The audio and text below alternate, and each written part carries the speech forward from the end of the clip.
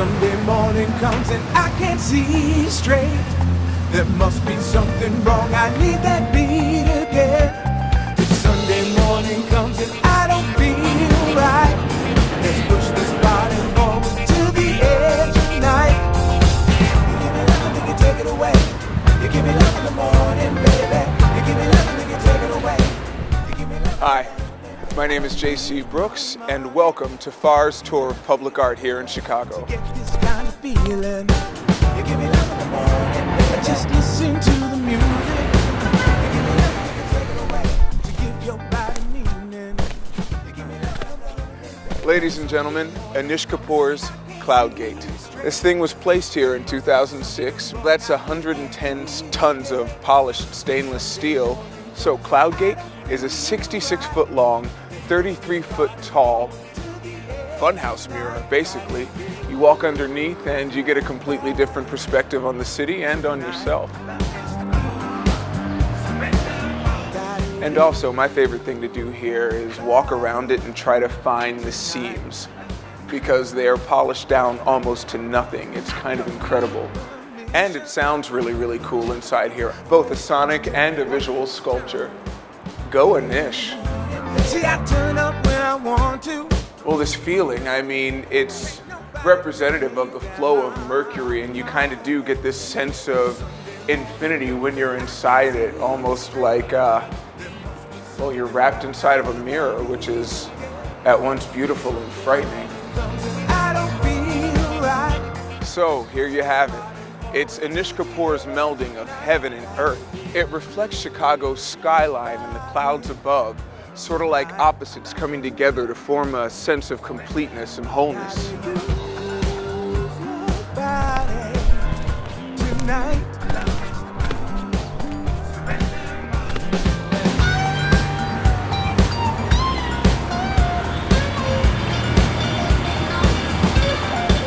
I would like to introduce you to 106 of my tallest friends. This is the Agora sculpture. These were all sculpted by Polish artist Magdalena Abakanowicz. We're down at the south end of Grant Park, and each one of these guys is about 9 feet tall, and they're made out of iron. One of the things that I love about it is that they're kind of hollowed out, so it almost feels like a costume, something that you can step right into and maybe wear the lives of 106 different people. It also feels like a forest, you know. I liken it to being a kid at a cocktail party, winding through a forest of legs, and of course that forest feel is kind of highlighted by the bark-esque texture all over these things.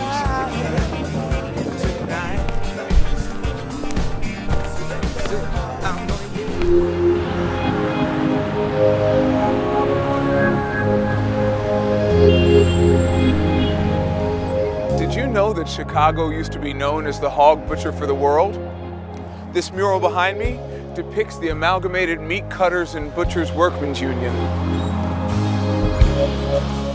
William Walker painted this mural in 1974 on the former site of the union's local office. This is one of the most powerful labor murals in the country.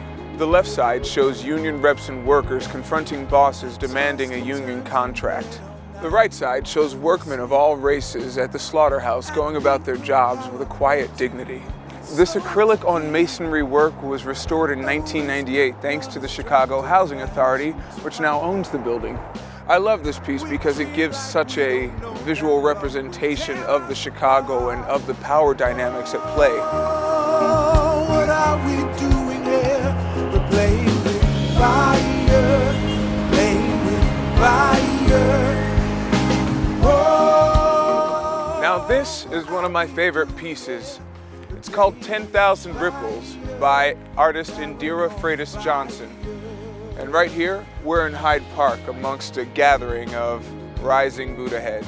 In 2013, 1,000 of these fiberglass Buddha heads were placed around the city in 10 different neighborhoods. The artist's intent here was to evoke a vision of peace in a city that is, well, racked by violence. Love becomes a fight. You can see these Buddhas in repose rising everywhere, from grass to concrete to dirt.